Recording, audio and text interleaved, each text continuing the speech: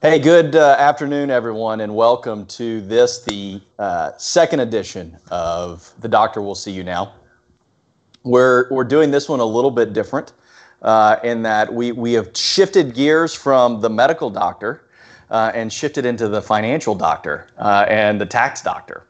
As many of you know, last week, Congress and the President signed off on a bill to bring stimulus to the United States and our economy. The bill covers a lot of things, everything from small business incentives to benefits for individuals, self-employed persons, contractors, large business, you name it, that Congress addressed it. But there's a lot of questions, and as what we often find when it comes to legislation, the Congress will pass something and then figure out, oh my gosh, now what do we do? How do we actually implement it? And so we've had a lot of questions at GDP Advisors this past week from clients of how do I access benefits? How do I get what I need? And so I turn to the person that I go to as an expert in that field, and that's Joshua Jensen. And so better known as JJ the CPA. JJ is a friend of mine who I've known for some time. I'm a big fan of his, which is cool that you can be friends with somebody you're a fan of. He's a regular on Fox News, as well as Newsmax and many other outlets. He's written a book, so pick that up. If you're not subscribed to his YouTube channel, his Facebook channel, his LinkedIn channel, do that because you're going to find lots of information all the time about from him. And so I'm going to take a minute and I'll just kind of give you a little background on JJ as we introduce him. He's been in the business for 27 years. You'll look at him. He started when he was 12, if he's been in it that long. Just this past year, he's such a well-respected and desired speaker that he has traveled over 50 cities in the last 18 months. He has authored the book, JJ the CPA is Here, JJ the CPA Here, which is top 60 questions from his clients and solutions over those 27 years. And so with that, JJ, welcome to the Tax Doctor. We'll see you now. I love it. I love it. We are excited to be a part of this, Seth. I know that you are an expert in what you do and you provide a lot of help. It's an honor to be on the show. And, from my perspective, I've just been in a position where I'm wanting to help as many people as I can. And there are a ton of questions with this. There's a lot of concern. I don't want to say there's lives at stake, but there is livelihood at stake. But, when I watch you, Seth, on the different news outlets and with your podcast and your videos and following you on social media, there's really no one like you that you're in this industry that the coronavirus is absolutely becoming front and center, obviously in the health industry. And it's refreshing to see that somebody that's a part of it, but not the medical side, so to speak, but that's a part of the industry is getting good information out there. And so it's great to be on the program with you. Well, thank you. I appreciate that, my friend. And I'm going to ask folks, as you notice, we're not in the studio today. We're doing our social distancing. We're doing our part.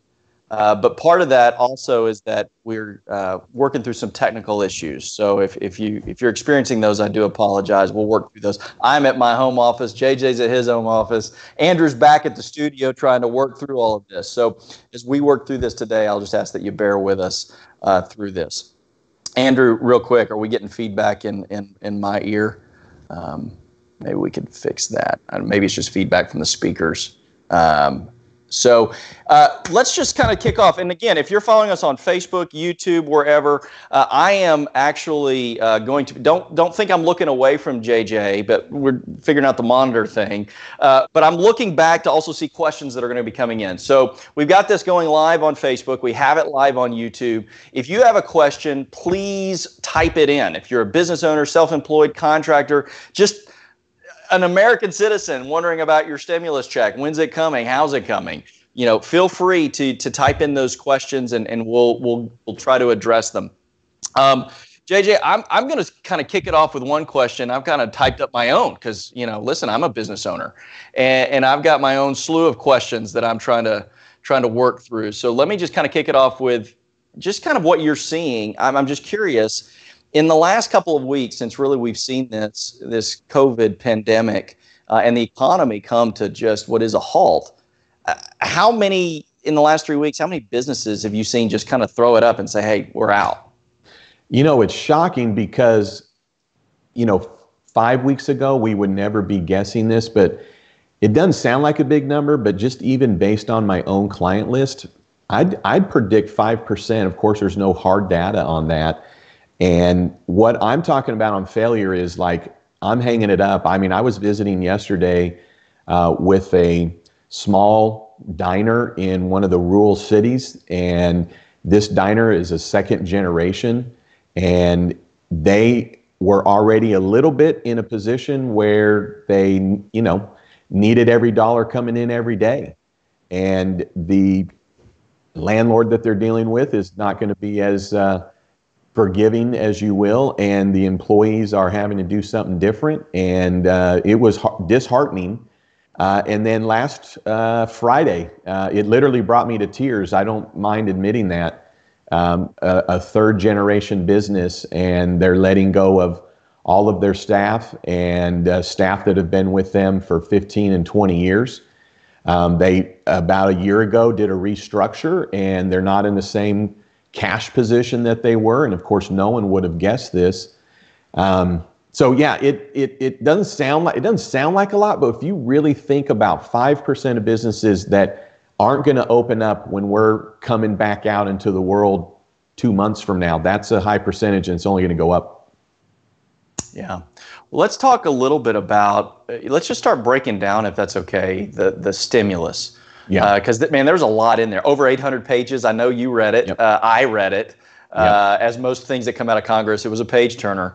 But you got to get through all the legal speak and really try to determine kind of what's all in it. But I think there's a lot of confusion. And you and I were talking before we went live. The news media really isn't covering this as far as what business owners need to know, what individuals need to know. I mean, they're obviously doing what the news media does well, focusing on the soundbite stories. But they're not focusing on really the information that maybe the American citizen needs to know. So why don't we start with maybe small business? Because I think that's probably a lot of the people that are joining us today. There are really two options for small businesses to gain access to money, right? Yes. Okay. Yes. So why don't we walk through what those two options are? So the main option really that's going to provide the biggest amount of relief is what's called the Paycheck Protection Program, otherwise known as the PPP. I've called it the Triple P. And what that is, in essence, is giving employers money. And when I say give, literally give employers money. And if I were to really boil it down, it's an employer's last 12 months of payroll costs and things related to payroll costs like insurance for the employees. You take that last 12 months of total cost, divide it by 12. So now you're arriving at an average monthly cost times 2.5, right? So if you have a business and their annual costs of salary and benefits and state unemployment tax and employer match is $360,000. Take that divided by 12, it's $30,000. That's their average monthly. What they can get maximum from the Triple P is 2.5 times of that, which would be $75,000. One of the things about it is that it is forgivable to the extent of what you spend in the 8 weeks following approval on qualified expenses being what I just indicated related to payroll, plus rent, utilities, and interest on business loans in that business name. A couple of things that are in the details is you are looking at forgiveness. Only 75% of what you receive can be used for payroll for that amount to be forgiven. So not to overwhelm the numbers, because I know I'm a numbers guy, but if you're in a situation where what you borrow is $100,000, if you gave $75,000 to employment and $25,000 to rent, utilities, mortgage, interest, the rest of that all of it would be forgiven, Seth, if you spent that within the 8-week period. The second thing is what's called the EIDL. So that's the Economic Injury Disaster Loan. And the only way you get that, and that's through the SBA website, and they've got a $10,000 immediate, get it in about 72 hours, if not sooner. They've got a next step up, which is an SBA Express that you can get up to $25,000. But here's the biggest key to know, Seth, is that to get the triple P, it is only through the bank, period. To get the EIDL or the SBA Express, that is only at sba.gov. The next thing to know is that the EIDL was in existence before the CARES Act, right? So the reason that there's confusion here is people think, and I did a video on this last night, people think SBA and there's really just one loan here, right? Because if you're not familiar with it. Well, SBA, that'd be like saying, hey, Seth, I'll take a soda. And you go, great, what flavor do you want? So SBA is providing these, but I'm recommending to my clients to go and get the triple P if their payroll in total is over 48,000, because if it's less than 48,000, I did a video on this, you're going to actually get more from the EIDL. So if people are saying, well, how do I know which one to get? The EIDL is up to 10 grand. You don't pay it back. And so if your total payroll is less than 48, or if you're self-employed and your net is less than 48, go get the EIDL. It's quicker, it's faster, you don't pay it back. The PPP you get through the bank, and to know how much is forgivable is a little unknown because it will depend on what you spend.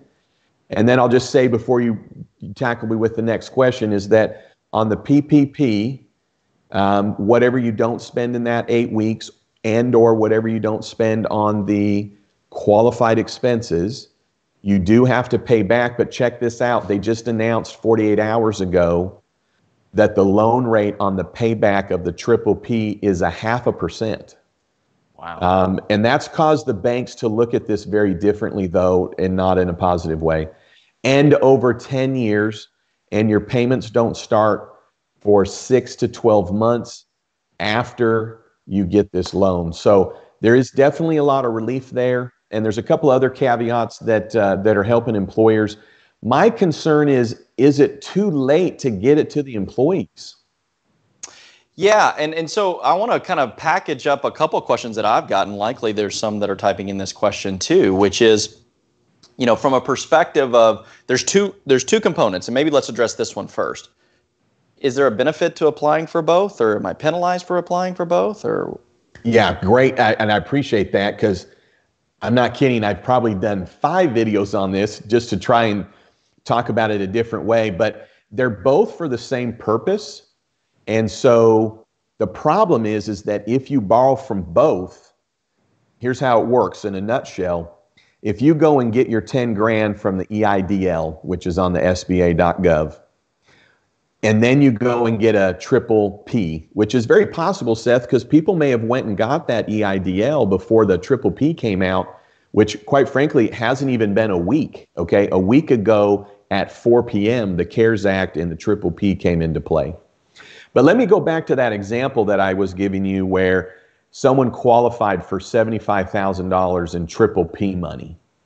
Well, if they went and got $10,000 from the EIDL, when they go to get their triple P, $10,000 will be subtracted from the amount they're giving. Now, this is where everybody seems to stop listening, but it makes sense to go, okay, well, if they're the same purpose, I get 75 on the triple P, I got 10 from the EIDL, so it makes sense I'm only going to get 65 on the triple P. But here is the catch, okay? Guaranteed, though, the 65,000 that you got on the triple P, 10,000 of it will not be forgivable, right? So when I've got clients this week saying, hey, should I get the triple P, EIDL? Should I get both? I think I can get the EIDL and I can get money by Friday. I'm saying time out, because you're going to probably have your triple P money, let's say next week, And what's happened is if you qualify for 75, you have a great chance that all 75,000 of that will become forgivable. If you run out and get an EIDL, when it's all said and done, you still got 75 grand, but you guaranteed yourself that 10,000 of it will not be forgivable. So at the end of the day, you're going to owe 10 grand that maybe you otherwise wouldn't. So it's because it's for the same purpose, Seth. That's why it works that way. Okay, interesting. So, I mean, from what I hear you saying, and I'm just going to kind of, that they're both available. It's not in your advantage to try to go get them both, right? You want to pick one or the other. The triple P, it sounds like, and maybe this is an opinion, do you think the triple P is going to be the one that most people will try to want to go after? Yeah, and this is where this video I put together, if the total wages is less than 48,000 or the self-employment income is less than 48,000, go get the EIDL. And then 100%, the advice is if your total cost here, and I'm talking total for the year, is above 48,000, go get a triple P, period, the end, because you're going to get more, right? The EIDL is limited to 10 grand for starters, but you're going to get more out of the PPL, and you're going to get more that then can be forgivable. Now, here's the catch, right? So I know you were talking about businesses and what kind, and I know we'll get into that, but only on a triple P does it require wages. Okay, so I've had clients and they have a real estate business, or they're in a circumstance where they just haven't paid themselves a wage and they're the only owner. So if you don't have wages, you're not going to get the triple P. And I mean, you're not paying wages through your business. So then you just want to go get the EIDL and then move on to the SBA Express, because that's not based on wages. Literally, the Paycheck Protection Program, keyword paycheck. And so when you're looking at your qualified expenses, Seth, I'm going to have clients that this is just a reality. Okay. The reality is they're going to get $52,000 on the triple P. And by the time they get it, they probably won't even have employees. Then they will have either had to shut operations or they can't reopen them. And so now it's the business owner got this money that's not going to maybe go to the purpose that it's intended. And I know that you don't mind if we get partisan a little bit, in just a little bit, but it is unbelievable that we didn't have this solved 2 weeks ago, because the Senate had it solved at this point 3 weeks ago, Seth. They had this lined out and getting relief from stimulus checks. Those stimulus checks that are going to individuals, probably another 2 weeks before they even arrive. That's a long time. Yeah, and listen, I've said a long time, over the last couple of weeks that Congress was putting the cart before the horse, in that they really focused on getting unemployment insurance up and running. But the problem is if you can keep people with getting their paycheck, they don't need unemployment insurance. Yep. And now we passed this bill that, quite frankly, requires employers to go back and either rehire these people. Yep. And put them back and take them off of unemployment, which, again, I think the vast majority of people would like. That people want a job. They don't want to collect unemployment insurance. But to your point, yeah, we kind of did one before the other, and we had them in reverse order. Right. That being said, and maybe that does lead me to the next question. So let's say I'm an employer. Let's say I've got 200 employees. Maybe I'm in the restaurant business or the entertainment business or someone that supports those businesses, retail. And I've had to let my people go because, quite frankly, the cash flow faucet turned off, and I didn't have any money coming in, and I didn't want to prevent them from being able to get unemployment benefits. So I've let them go, but now I can get this triple P. But the caveat of that being forgivable is I need to have those people on payroll. What do I go hire those people back? Do I reach back out and say, time out, come back, and I'm going to pay you your paycheck? What do you suggest people do? Yeah, and that is the quandary, because you could bring your employees back, but they probably can't even come back to work. I mean, so you'd be paying employees that aren't doing anything.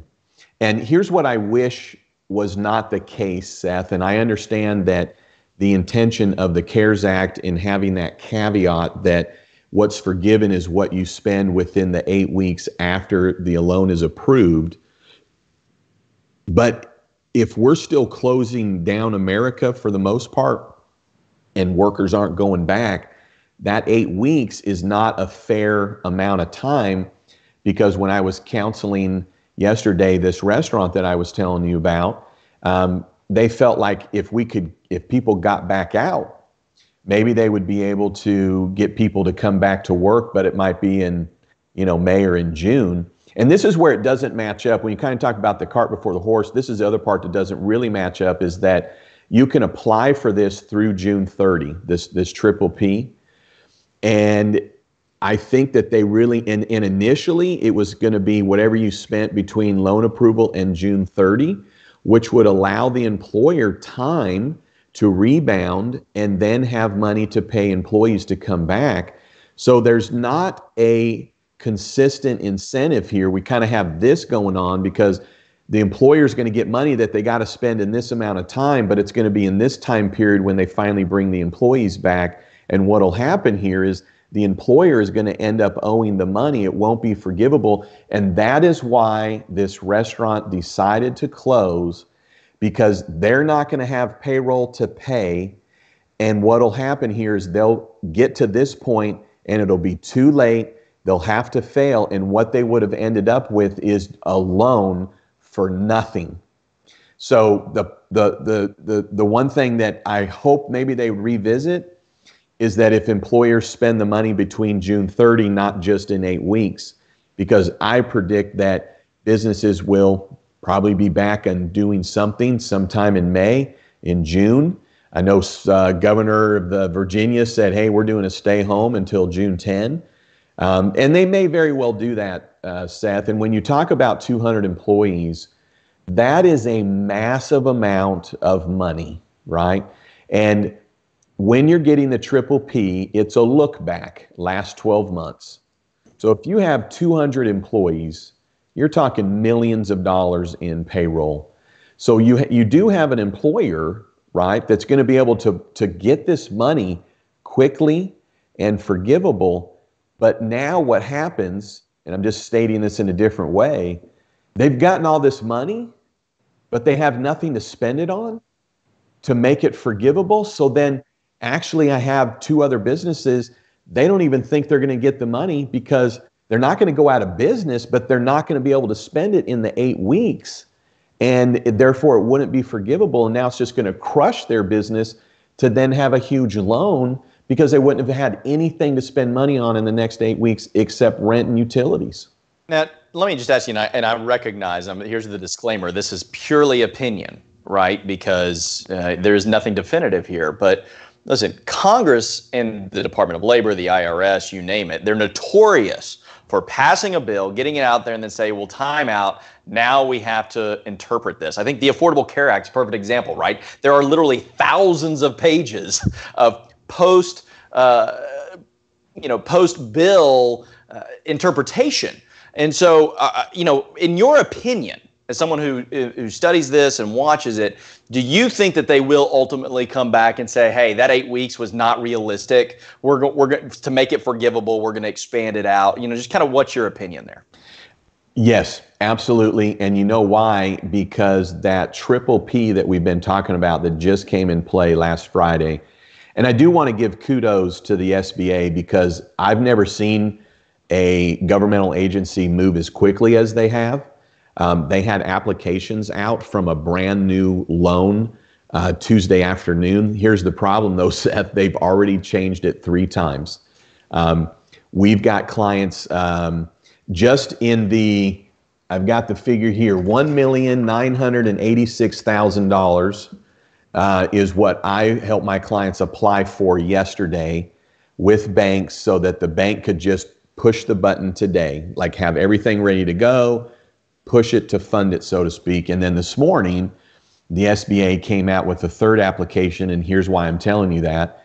It now is allowing you to apply for this up until September 30, where the law says June 30. So we already have our first change, right? They're expanding how long.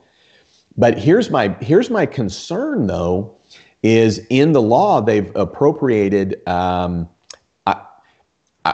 want to say it's 349 billion, but now that sounds too high. But anyways, they've appropriated a very specific amount to the triple P, right? But what I've been telling clients is that money will probably be gone, believe it or not, in 2 weeks.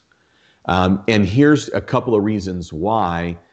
The banks, I'm very disappointed in this, are misinterpreting the aspect 1102 to get in the nitty gritty, section 1102 of this CARES Act, okay, when they're defining payroll costs.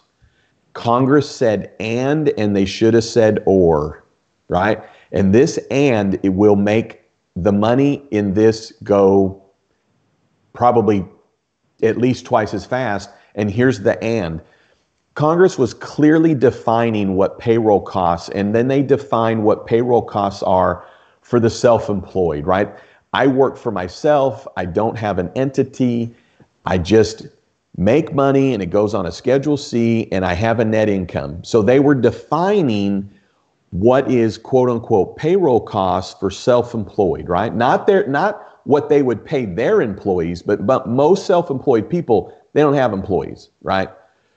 They were defining it, but they said payroll costs is this, that is wages, etc., and 1099s and all this stuff. And so banks are interpreting, some of them, that businesses get to borrow whatever it is they also pay independent contractors, okay?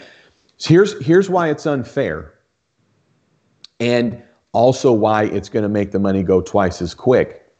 Those independent contractors are able to apply for EIDL and triple P. So if I'm an independent contractor, let's just say for a minute, I'm an independent contractor.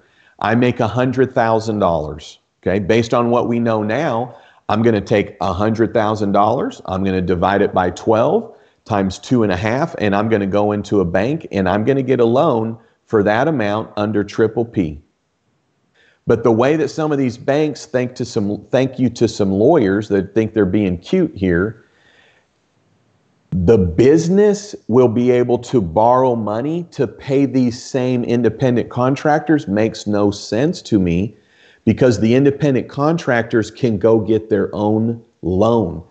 And therefore what happens is, don't tell me otherwise, I don't mean you, don't tell me otherwise, because I'm already even hearing it from my own clients and I'm having to kind of do an ethical check with them here.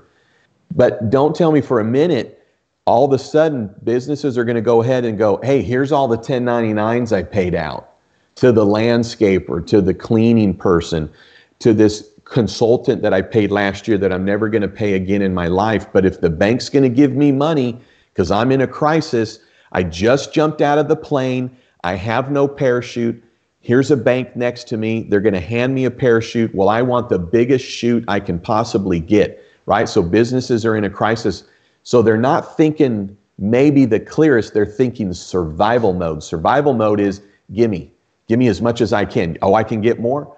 So now all of a sudden, if I get paid by a business that 100,000, right? If I'm a self-employed individual, I can go get a loan based on my 100. But then that business is getting money based on the 100 they paid me, is a double up, number one. Number two, that business is not going to pay me. Who do you first not pay? Independent contractors, right? Yeah. And then here's the other part of that, Seth, is that the independent contractors, self-employed, sole proprietors, first time I know ever, they can go and file for unemployment. So there's now even another avenue. So I've got a client, and I'm literally at 11:30 last night, I am walking around my office and I'm a little exasperated because their bank came back and said they can include the 1099s. And I'm trying to tell the client that's not proper. I don't think that'll ultimately be what it is. And here's why I'm saying all this, Seth, is when you say, will there be changes and will it be allowed in the 8 weeks? I think the money runs out before we're even to the 8 week period. And so then it's a moot point. It's an absolute moot point. And if you've told people, hey, here's $52,000, dentist with 3 employees, you got to spend it in 8 weeks, then the dentist is going to spend it. And then they're going to get passed, and it's not forgivable. They can't go back for more. So don't get me wrong, this is a beautiful program. What I would recommend they change is take that 8 weeks out, maybe make it 12 weeks or 16 weeks. Because now when you're giving basically money to a small business that's trying to survive, I have clients that, and I don't think there's any problem with this, they're saying, I don't care if I have to pay this back. I have no credit to go get any other monies. I'm completely out of money. I have nowhere to go. The triple P is uncollateralized. You don't have to guarantee it. It's based on payroll.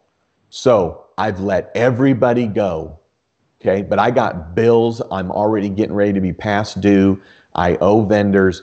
I'm going to get this money. So even though the money's based on payroll, they're getting this money. And the only thing that's going to happen here, Seth, is whatever it is they don't spend on payroll, then they have to pay back. Well, who cares? It's a 0.5% loan.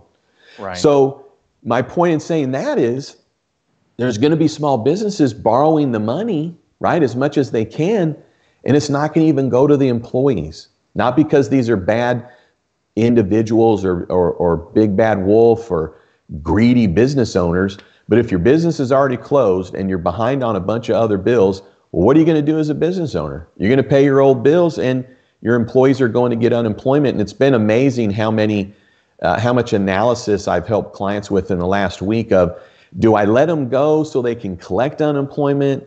Do I wait for the triple P? Because all I'm doing with the triple P is I'm going to get money just to pay them. It doesn't really help me, but it does, though, right? I mean, and I'm not disagreeing, but there is an advantage here, though, of making sure that your employees are on payroll with their health insurance, by the way, because, right, you go to unemployment insurance, you don't have health insurance. And so the value of the triple P is that it's going to cover their health insurance expenditure, allow them to keep that, which during a health pandemic, don't we kind of want to keep our employees' health insurance in place?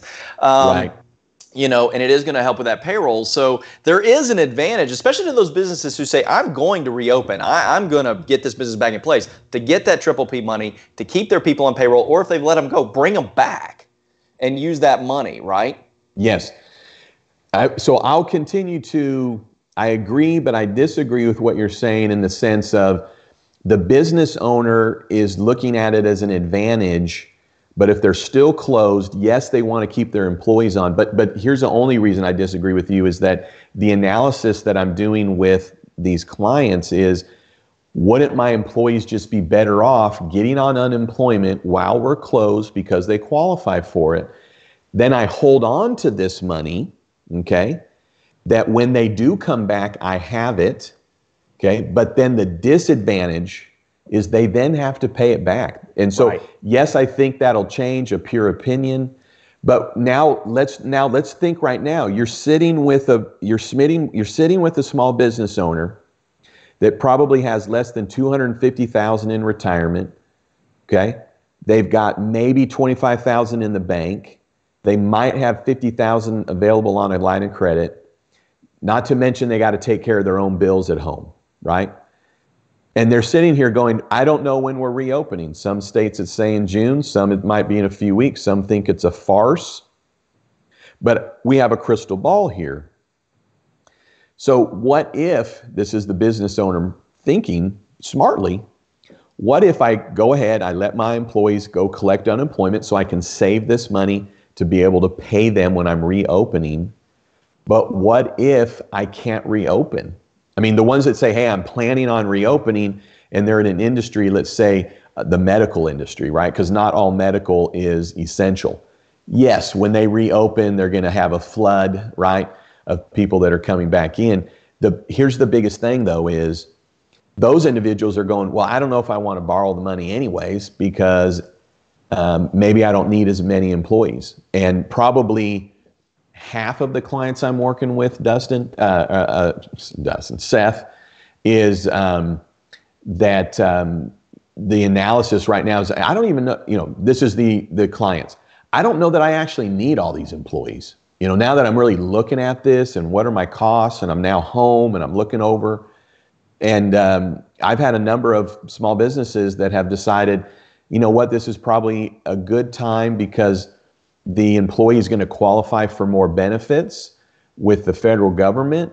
And so I'm just going to go ahead and let that employee go now and permanently, because even though I know I'm going to open my doors back up, I know it's a woulda, coulda, shoulda, but we would not be in this position if we would have known that CARES Act details 3 weeks ago and businesses had money last week.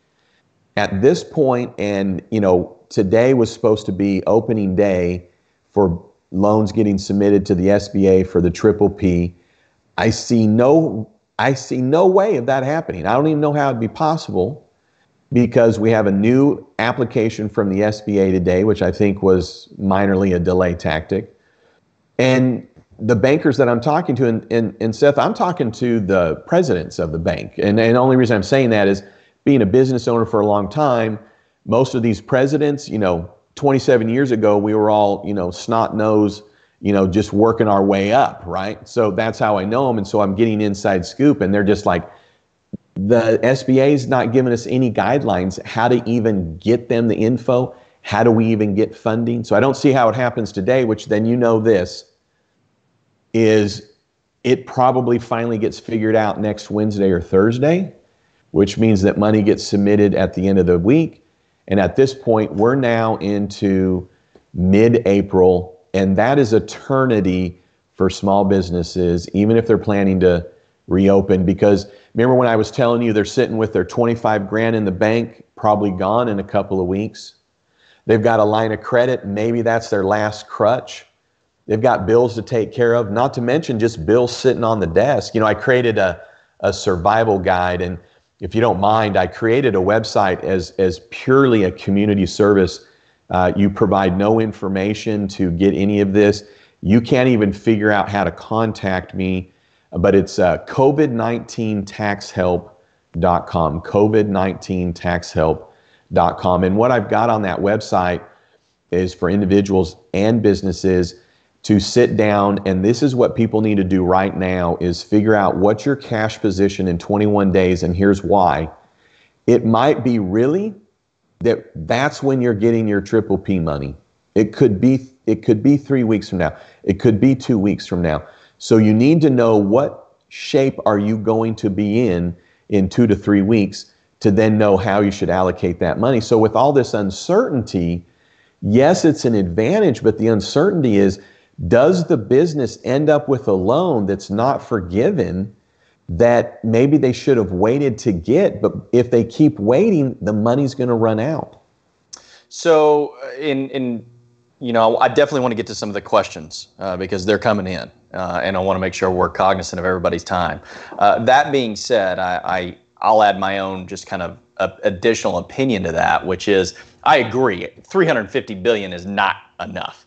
It's not even close to being enough. But I also agree that if history has taught us anything, it's that Congress doesn't mind printing more money. They don't mind going out and expanding the stimulus. And likely the president, Congress, and alike know that given that the economic situation that we're in, that $350 billion becomes $700 billion very, very quickly.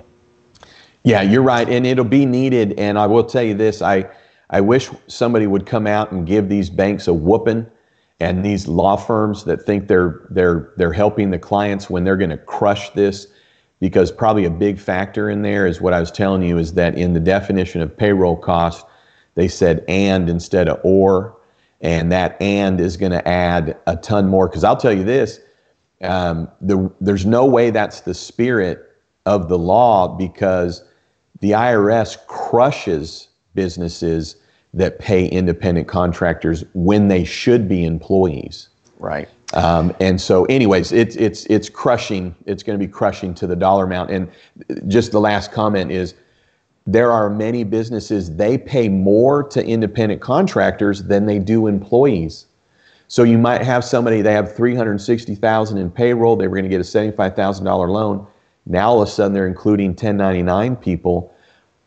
Their loan just went from 75 maybe up to $200,000. I will tell you this, I have 2 clients that I said, we're not doing it.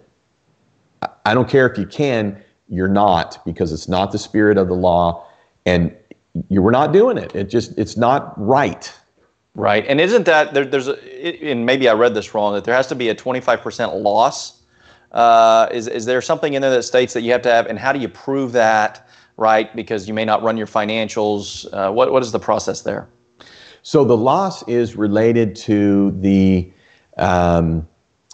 employer retention credit. It's also related to, there's another provision inside the CARES Act that's related to other SBA loans, and it's talking about forgiveness on that.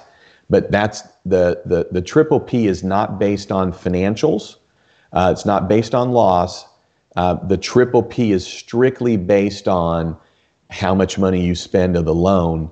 But when you're looking at the other aspects, when you're looking at the loss, it's actually based on the gross, as I understand it. So it's easier to prove, right? I mean, what did you gross versus if you paid a lot of expenses out because you were behind on bills, it may look like you have a loss for the period, but it's only because you were past due.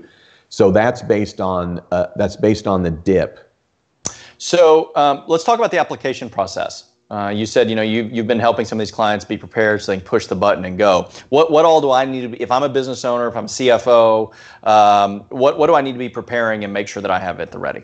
Yeah, great question. So the first thing is that this is for 500 or less employee businesses, okay? And they do look at affiliation. If you've got common ownership, et cetera, they are going to look at this, but they do look at separate locations. So if you have a business, across the nation, they're going to look at the different areas. So that'd be the first thing to know before you jump into the triple P. The next is it is 100% based on the payroll. So you need your 941s. That's what the banks are asking for. The Form 941s, which is your employer tax report, which indicates what your wages are. And right now, what came out this morning is you can base it on what is called line 1 or line 2. I'm recommending to clients to go with line 3, which is the most pure number. The most pure amount of wages is on line 5C. Line 5C. So when you're looking at what are your combined costs, it's going to be what your wages are on your 941. And then you have to look at what do you pay to the state for unemployment tax. And then you look at what does the employer pay, not the employee portion, the employer pay for health insurance. And then what was the employer match? And you're talking a 12-month period. So here's where we were Monday morning. The 12 months was literally the last 12 months. And then there was a provision in the law that if you hadn't been in business during a period of time, you could do a short period. Then they defined if you're seasonal. And then this morning, they've said, you know what, if you don't have first quarter of 2020 ready to go, you can just base this on 2019. So the thing that I did is last Thursday, we worked primarily with one specific payroll processing company here in Oklahoma City with our clients, Alliant. And yesterday and the day before, they were cranking out everything that was needed because my clients could be then first in line in the sense that I literally have the last 12 months. But that's it.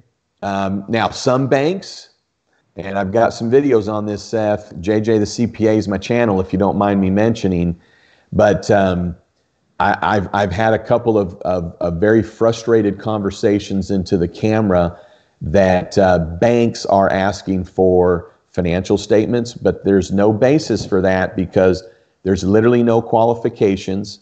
It says in the law that the bank books these as a zero risk loan.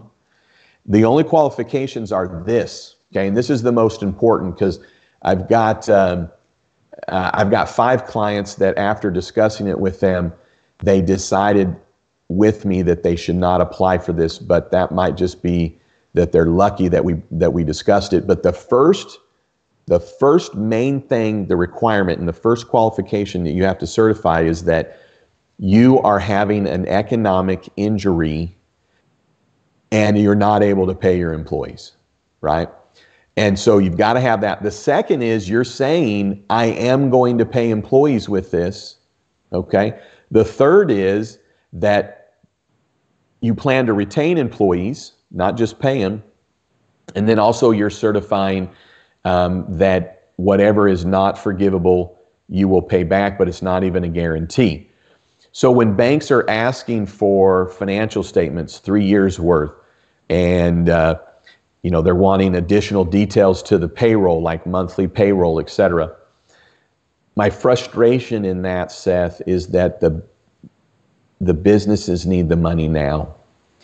To make somebody whose house is on fire and the hoses have arrived and the bank who's the one that hands the hoses out says, hey, wait a second, real quick, I need to see a copy of your homeowner's insurance. I'd like to see your driver's license, and let me go ahead and see, 3 years worth of utility bills. Okay. The house is burning down, and now someone's having to run and get all this extra documentation that is not needed. Banks are completely off base. But you know what? I figured out why yesterday in talking to a few bankers, and I did another video on it. I'm doing a daily update now on this YouTube channel. But I think they're doing it because when the banks found out, and I'm not even saying that the banks are terrible for thinking this now, but when the banks woke up Tuesday morning and the government said, hey, the loans are not 4% like it says in the law, they're going to be 0.5%. Banks are like, okay, wait a second. So we're going to be booking loans here that if what's not forgivable, we got to carry this thing at 0.5%. Doesn't matter that it's guaranteed. Doesn't matter that it's getting funded. Banks have to carry the note, which affects their reserves, as you know. So I think, and this is what I've been counseling, and I've got two main banks that they're just requesting what's required. So what I'm telling people is if you're going to your bank and they hem-haw, they're not sure, they're not responding, they want all this additional information besides what I told you, which is 941s and insurance invoices. That's it.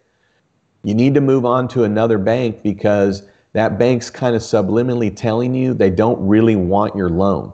Now, I do have one bank, and this is why I really kind of solved this yesterday. It's smart, but they're having their customer fill out a sheet showing how they plan to spend the money over the 8 weeks because the bank's trying to figure out how much of it's going to be forgivable. Because if all of it's forgivable, then the bank doesn't have to carry a note, and the bank clipped their 5% fee, which didn't cost the customer anything. They got their 5% fee, client spends the money in 8 weeks. Boom. So let me clarify this then, because I think you just bring up a great point that many people probably aren't planning on as they're prepping their documents to go to their bank. We say this all the time on the health insurance side of things. It's equally as important for me to sell you, client, to the health insurance company as a good risk as it is for me to try to sell the health insurance company to you as a good carrier. So, from that perspective, if what I hear you say, if I'm planning for these documents, it's spoon feed the banker and say, hey, here's what I'm going to do with the money. Here's how I plan to make sure that it is forgivable. And these are the steps that I'm going to take. So when you're considering my loan, you go, this is a good one for us to take. Is that kind of what I'm hearing you say? Absolutely. And what I've done is, so the clients that we're helping them with, we set up a Dropbox and we put everything in. And every time we hear another bank request something else, we just start putting that in the Dropbox for the client. So when they're going to their bank, if they decide they want this detail by month or quarter, and then that's a good point. I hadn't talked to my clients about doing it for that purpose, but I've already told clients, and I've created a spreadsheet. We need to start planning. How are you going to spend it? How do you track your expenses so that you can plan for how much is forgivable? But that's a great point, Seth. It might be that as the client is figuring that out, maybe that they throw that in there, because we've already been doing that analysis, because I've had a number of clients who are like, I don't really want to borrow more than I need. Now, here's the problem with that. You may not know how much you need. Now, here's the advantage to it, though, and this is why I think that money will run out maybe a little faster, is that when you finish the 8 weeks, what I told clients is, whatever you didn't spend and whatever isn't forgivable, well, then you just pay it back. Okay, but it doesn't replenish the fund. It doesn't go to the next person in line. So it's a catch-22. But there's a number of clients who are like, I don't really want a loan, but if I can use it for the purposes, and then whatever I don't use, then I kick it back. But you're right. But I will say this though, and I'm not gonna promote any banks other than to say these national banks, they got it going on. They're gonna, and here's why. You can sell these loans later. Okay, so these big banks, they're gonna collect their 5% fee. Okay, no big deal. That's just what it is. I mean, they can't deny the fee, but then they're just going to package them up and sell them off, okay? And somebody's going to buy them and go, no problem. I don't have to worry about reserves. I'm just going to clip 0.5% on money that's guaranteed by the government. I basically have no risk. All to say that if your local bank is hesitant, requiring a lot of documents, maybe jump on and talk with one of the national banks, because I bet you by next week, I predict at least 2 of them based on what they're doing. It'll be log on online. There'll be a way to verify your company and your identity, fill this out, boom, boom, like an ATM machine, which is really how this is meant to be.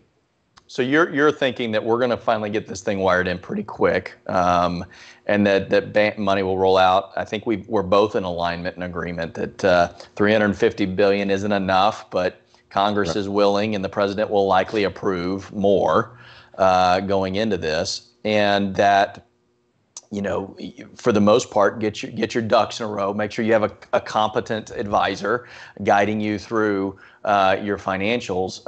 And as we say in our industry, a lot of times, it's you want to be top of stack. In other words, the underwriters are going to have a lot of stuff to go through. Make yours the one that they go, let's look at that one because I'm spoon-fed all the information.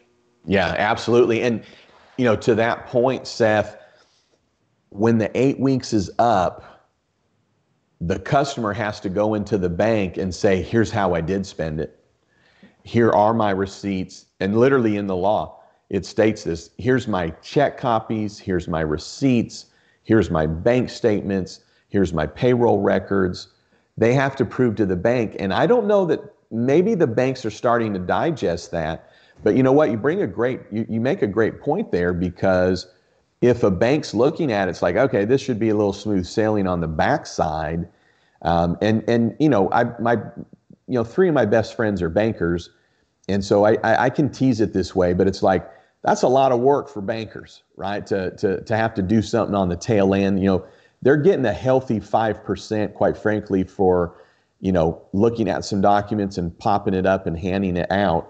I think the 5% is exorbitant and ridiculous, but it is what it is.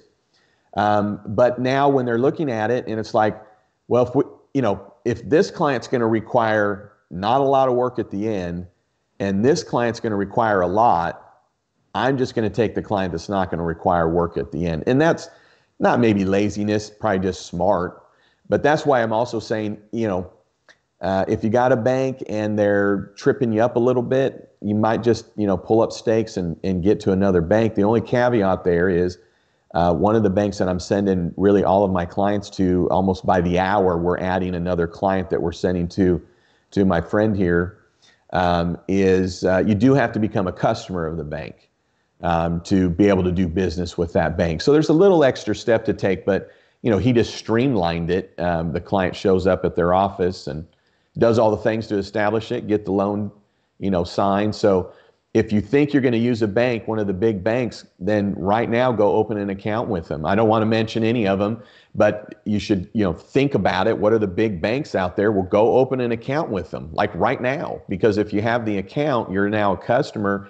And most importantly, they have an account to send the money to. So I got one, and this will probably be the last question we get from people that are tuning in, and thanks for all the questions, just because from a perspective of time. Tracy writes in, What exactly are the expenses that can be paid other than utilities, such as bank fees, health insurance, retirement, business insurance, utilities, etc.? Like, just real quick, go over those one more time. You got it. So the expenses that count for forgiveness is the payroll, the health insurance that the employer pays, the dental and the vision that the employer pays. No other kind of insurance counts. Utilities, but utilities do include internet and telephone. The employer match, now that's not the employee withheld and it's not the safe harbor. It's not the big amounts, okay? It's the percentage. That's the match that we're talking about here. If there's a mortgage or a loan in the business, literally in the business name, not just paid by the business, then the amount of interest on that, not principal, but the amount of interest on that is included. And then the state unemployment taxes, what is spent on that, that's what is compiled into that, as well as rent, The one caveat I'll put in there is that it's not meant for, this was my staff and here was my payroll, but I'm doing so good out of this, I'm going to add, okay? This is not for expanding your business, it's for maintaining. So you can't use up forgivable amounts on adding staff, okay? It's for maintaining staff and rehiring, okay? And then when you're talking about rent, for those that, rent from themselves in essence, it clearly states in the law, basically whatever your rent was and your utilities and what you were signed up for and your loans, it's what you had in play on February 15th, 2020. So you can't just start paying rent. You can't pay rent in advance and it be forgivable portions.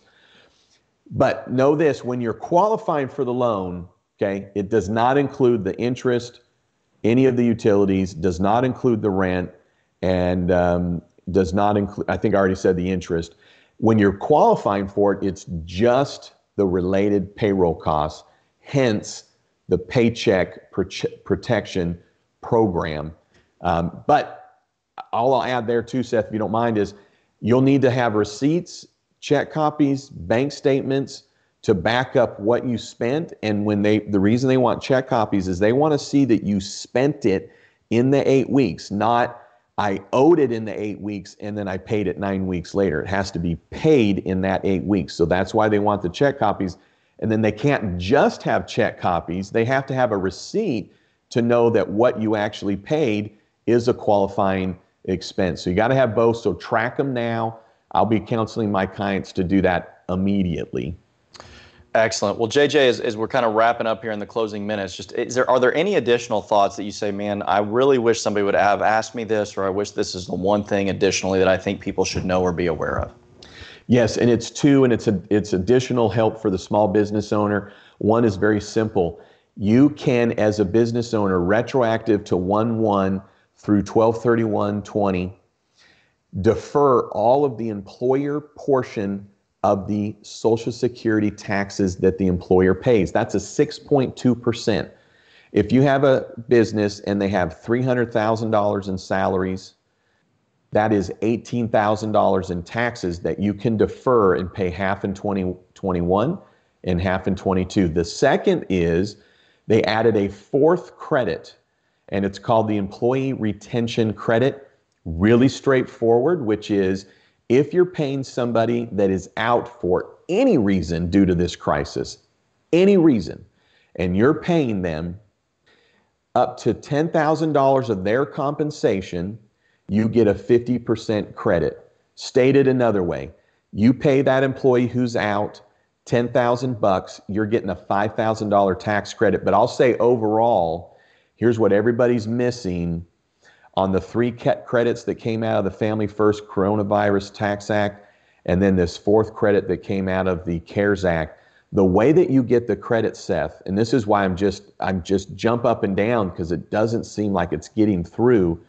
The way that you actually experience the immediateness of the relief it's intended for those is that it's an immediate reduction in the payroll tax that you pay to the IRS. And the IRS on their website literally states, if your payroll tax that you owe to the IRS is $10,000 and you have $4,000 in tax credits, you will only send in $6,000. If you owed 10 and you have 4,000 in credit, you're only going to send in $6,000. You immediately got the benefit of that. If you miss it, you got to wait till you file a 941.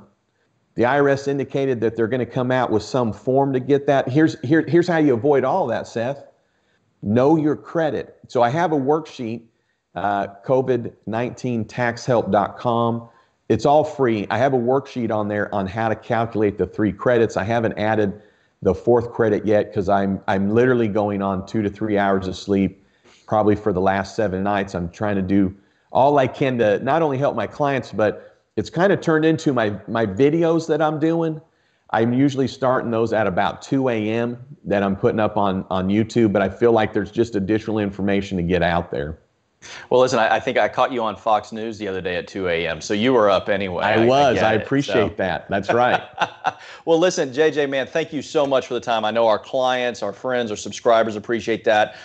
Do us a favor, if you are watching this video right now, first of all, subscribe to what we're doing. That way you can be alerted when we have updates. Then flip over to JJ's page, whether that's on YouTube, Facebook, LinkedIn, you name it, and subscribe, because as he updates things, you'll be notified of those things. And then JJ, one more time, give us that website that we can go to get information. Yeah, you bet. And thank you for the encouragement to come and follow and subscribe, because on all social media, just put in JJ the CPA. But then the website is www.covid19taxhelp.com, and the resources are there just to help. So thank you so much for having me on. It's truly an honor, and I appreciate that we can help and spread the word about some of these wonderful tax and financial economic reliefs that are coming down the pipe.